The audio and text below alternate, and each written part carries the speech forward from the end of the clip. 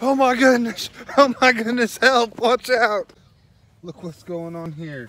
No, no, you can't be doing that. Okay, the green beans, the plants, the leaves are starting to turn a little yellow.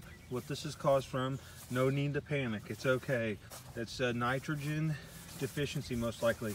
Now we have had some cooler temperatures the last few days, have been in the upper 60s, but I don't think the temperature has anything to do with this. I believe that this is more of a nitrogen deficiency.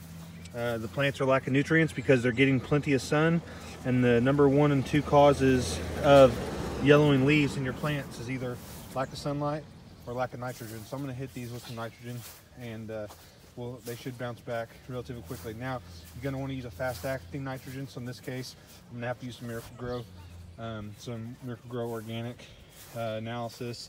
I'm not sure what it is, but it's faster acting than putting down like chicken manure or something that's going to have a little more time to break down. So that's what I got to do.